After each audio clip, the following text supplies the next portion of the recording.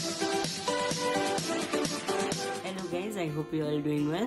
Today I have come with an experiment on how to make electrical power using a DC motor. So let's see what we need. For this experiment you will need an old CD, 8 bottle tops, a DC motor, a capacitor and an LED. So now we are going to stick the bottle tops to the CD. I've already made marks for where I want them to be.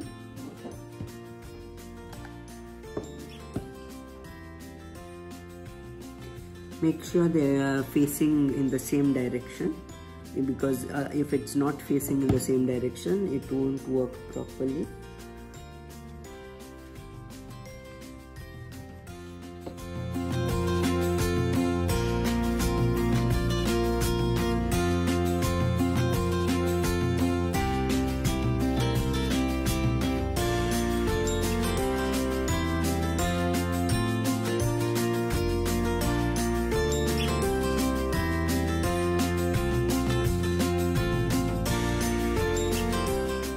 So now I'm going to stick this gear over here so I can connect the CD to the shaft of the motor, so it can help and rotate it. It will rotate much more properly.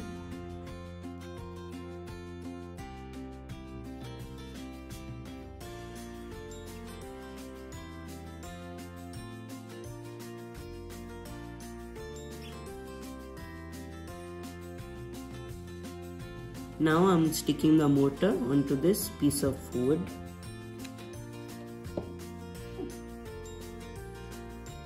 Now we are sticking the CDs onto the motor.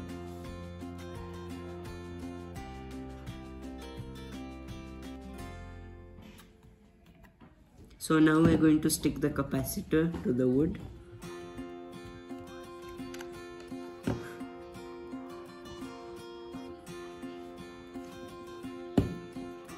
Now I'm connecting the output of the motor to the capacitor.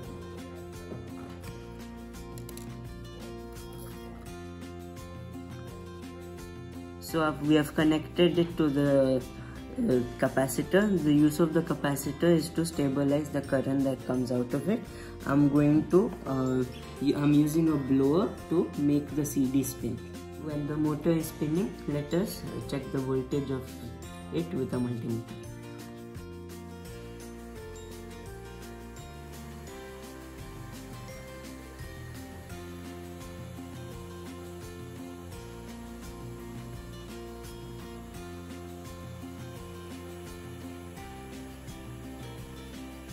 Now let us connect the LED to the capacitor.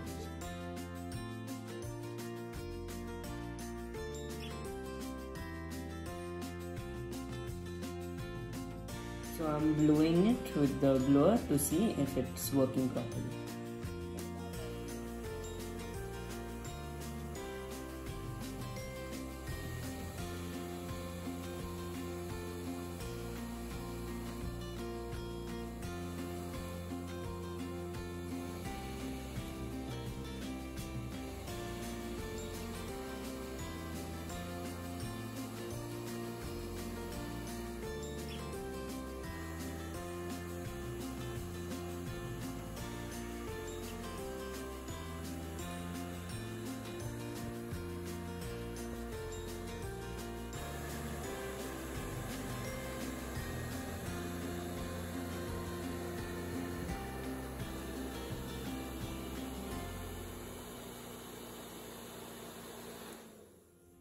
So let me explain how it actually creates power.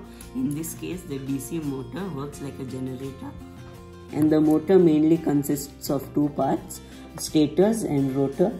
In this there are two permanent magnets, and they are of different polarities, and they create a magnetic flux. When the rotor rotates in the magnetic field, it creates an EMF. Basically, a generator is a device that converts mechanical energy to electrical energy.